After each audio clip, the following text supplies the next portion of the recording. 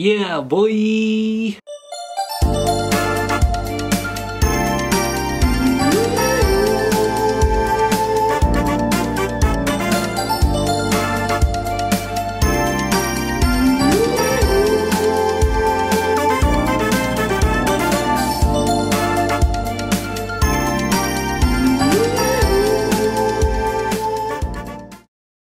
What is up there, everybody, and welcome back to the channel, guys.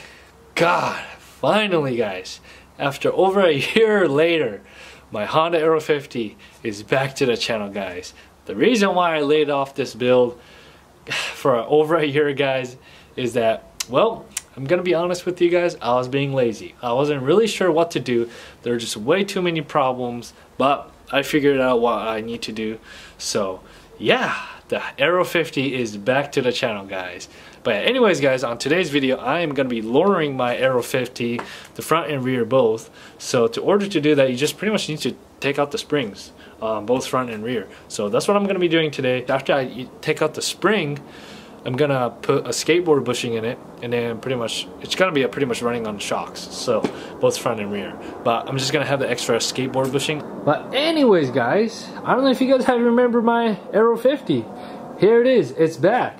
So lots of you guys are probably wondering why I have an extra steering column on this. Well, is that the previous owner got into a really bad accident with the Aero 50, so I actually got a really good deal on it. I got it for like $100.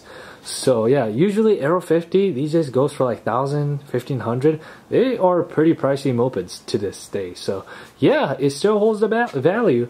But yeah, anyways, guys, I'm gonna be lowering it. So before I install the new steering column back on, the good one, not new, used, but the good steering column back onto the Aero 50, I want to lower the springs. So inside of here, there's a spring in here. So you pretty much take the spring out, and then yeah, I'm pretty much gonna be running on, yeah, no springs on these bad boys. So, and that's the rear spring, guys. So I'm gonna be taking that out. But to order to do that, someone needs to be sitting on my moped, and I have to zip tie down the spring so that way the spring is compressed and I can take the shock out.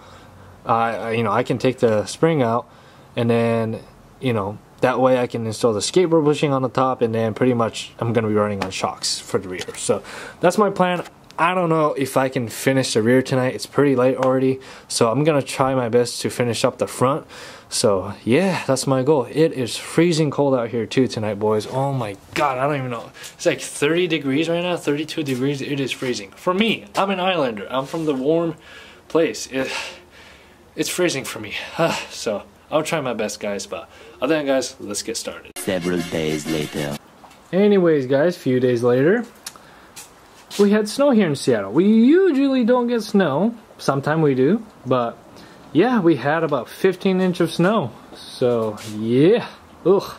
But yeah, back to the grinds, guys. As soon as I saw when it started snowing, I'm like, yeah, I'm just gonna go back in and just chill out. So that's what I did. So I was doing the process completely wrong. So I figured out that obviously there's a spring inside of here, and then if you do want to remove the spring, you have to either press it down with a flathead screwdriver. You have to pull it really hard down, like really hard down this part, and pull it down. And once you pull it down, then there's going to be a 17 mil bolt that's going to be holding up. So you're going to put the 17 wrench in there and then start twisting it. And then after you're twisting it, you want to loosen up these bolts, and then the spring should just come off. I don't think it will sling out. I watched on other people's video too, just to see, because I was struggling. I had no idea how to freaking get this thing off. I usually can figure stuff out here and there, but man, this was just, I couldn't not figure it out, but I figured it out. So yeah, so that's what I have to do. I have to either pull it back or use like a flathead screwdriver to put the 17 mil wrench in it. So yeah, this side you could pull it really easy, but they don't have a nut on this side. So yeah, so this is what I mean by it. I got my flathead screwdriver right here. Put it in here. It's really hard. And then you twist it. After you twist it, you can see the 17 mil bolt right there. And you're gonna use a wrench. You gotta throw in the wrench there, and then start loosening that bolt there. So yeah, let me grab my 17.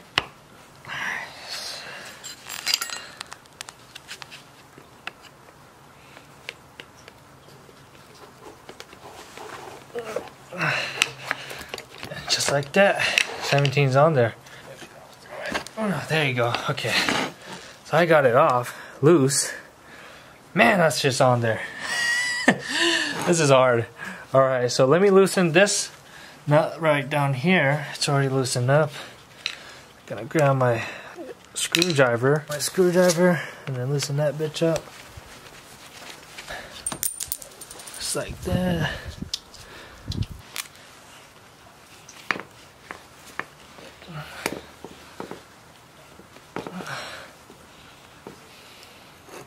So that should come out.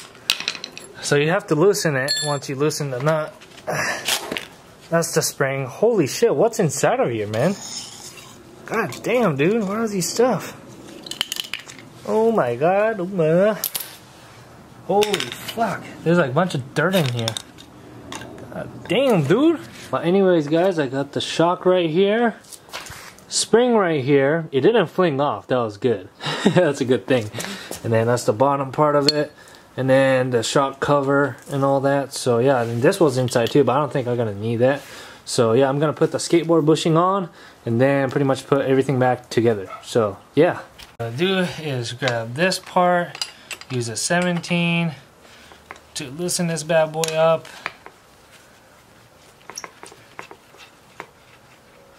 Nice, nicely done.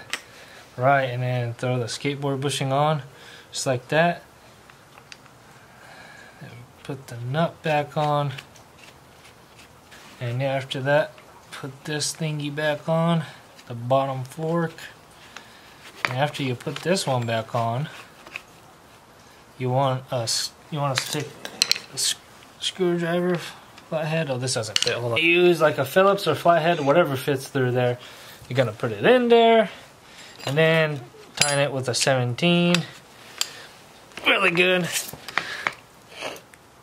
Just tighten that bitch down, and it should be good. So yeah, that's how you pretty much lower it on the front shocks, and I'm gonna do the same process on the other side too. So that's looking really, really well, by the way. But yeah, anyways guys, check out the difference. I was planning on putting the cover back on, but it just looked goofy and it's gonna flop around, so I just took it off. But yeah, I got the skateboard bushing on there, the 17 mil. Yeah, I mean, it looks really good. So at least about 1.5 inches, I wanna say. So yeah, I mean, here, let's line up the spring here and everything. So yeah, about 1 inch, 1.5 inches, yeah. So yeah, nice, all right, very nice. I mean, you guys can see the difference here, before and after. That's a before and that's an after. So yeah, other than that, I'm gonna do that side too, so let's do that.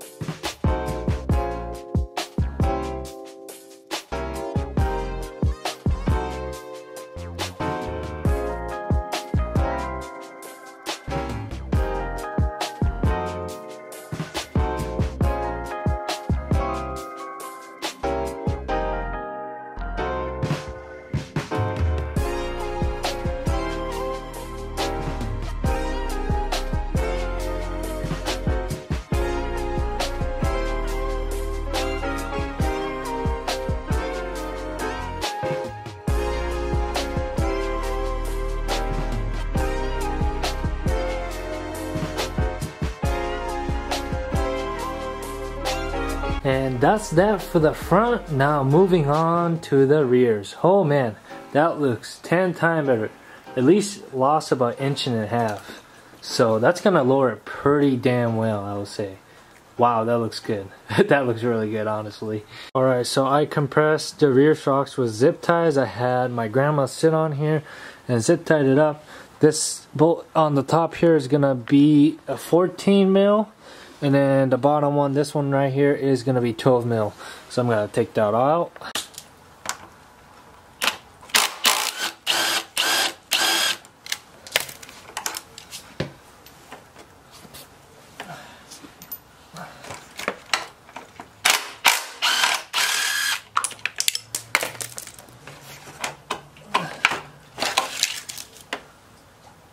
Alright, so I couldn't really show you guys on the camera because my battery's eating up.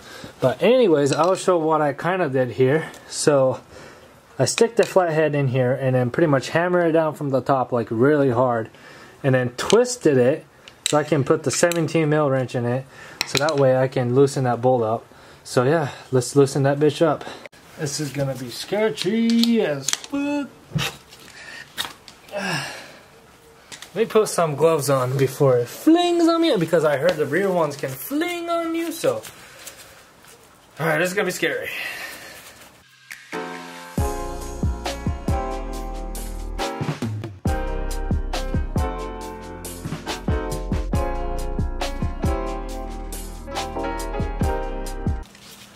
This is scary. There you go. Got it out. Whew. Oh my god, that felt good. That was so scary, but I got it out, boys. Oh my god, let me focus on that. There you go, so I got it out just like that. Man, that was crazy. Sheesh. Alright, but anyways guys, let me loosen up the 17 mil bolt while I'm holding on it, just like that. On the right side that you guys can see is the old bushing, and on the left side is the new skateboard bushing I'm going to be putting in. I thought about just leaving it with the old bushing, but it's pretty old and wearing out, so I'm gonna use the new skateboard bushing and see how this thing works. So yeah, 14 and 12 to tighten it down. 14 on the top, 12 on the bottom, and 12 on the bottom. That should be good. Very nice. Cool. Alright guys, moment of truth. Let's see, how low can you go? Oh, no way! That's only the rear. Imagine with the fronts, dude. That would be G freaking gnarly with that. Good damn, dude. Yeah, that's gonna be pretty like low, man. Holy fuck. God damn. Let me see. It's not that bad. Oh, the ride quality's gonna suck. Yep. But oh well. That's that. Yeah. Alright. Gonzo. Nice. So one of the next steps that I'm going to be doing is replacing the steering column, since the previous owner got into a wreck with this moped and then the steering column is bent. So this is the replacement one, and then yeah, I'm going to be replacing it. So the replacement one I just lowered, as you guys saw, so that's ready to go. So I'll just, you know, throw that in there, and then before I throw that in there, once I take it off, I'm probably going to paint that, so that way I don't have to redo the whole process again over and over. So we're getting pretty close there, so yeah. But yeah, it should be running up soon. I really want to start the moped up, but before I do that, I want to flush all the fluids, including the gas, the fuel tank, and also the oil. I want to flush all that out and then have the fresh new oil and fuel in there ready to go. And then I do have the 80 bore kit, the 80 swap kit, but I don't think I'm gonna install that quite yet. But I'm thinking doing is replacing this muffler to a nicer and louder muffler, so it gives that nice quality sound. So yeah. But anyways guys, that'll do for today's video. I hope you guys enjoyed it. Finally, my project moped, the Honda Aero 50, is back to the channel. I hope you guys enjoyed it. If you guys enjoyed this video, please give me a thumbs up. And if you're not subscribed, make sure to hit that subscribe button, because that really helps grow my channel and I can do more builds on it. So please do that. But other than that guys, peace out and stay thirsty, my friends.